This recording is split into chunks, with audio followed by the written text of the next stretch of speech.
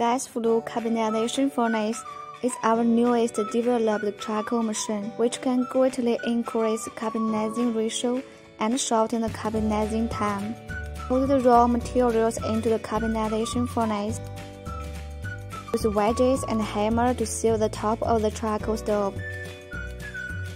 Good sealing can increase the carbonization efficiency. Fill the furnace at the bottom. The flammable gas can be reused to heat each of the stoves. Tar and wood vinegar produced in the carbonization process flow out of the pipe and can be collected and used. The carbonization process will be finished after 6 to 8 hours. Remove these wedges and open the furnace cover. We can see the wood charcoal. The charcoal is fully carbonized with high density and has a high combustion value when used.